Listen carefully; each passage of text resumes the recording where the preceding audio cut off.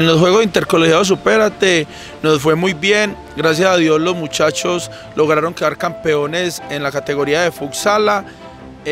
prejuvenil a nivel departamental. Yo de verdad quiero hoy darles mis más sinceros felicitaciones a este grupo de muchachos que dejaron el nombre de municipio por lo alto. A nivel departamental somos los primeros, gracias a Dios, y de verdad las felicitaciones para estos jóvenes que se entregaron en cuerpo y alma en estos Juegos Departamentales de Supérate Intercolegiados 2019.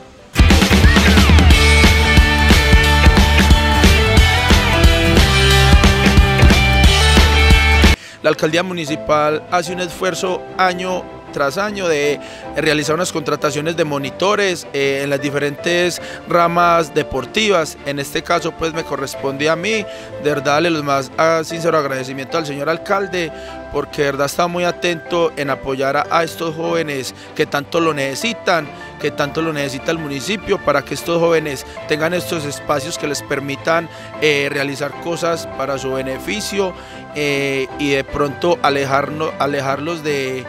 malas conductas o malos hábitos, que de verdad el deporte debe ser primordial para toda administración, en esencial para el libre desarrollo de nuestros jóvenes. Me parece muy bien que la alcaldía siempre esta alcaldía nos ha venido apoyando muy bien, ha invertido muy bien al deporte, balones, en este caso este espacio es excelente, la hora vale 25.000, pero nosotros pues nos la brindan gratis, el entrenador que tenemos es bueno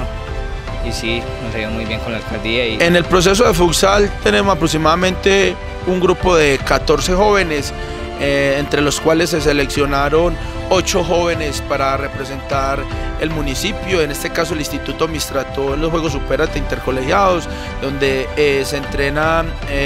2 veces a la semana,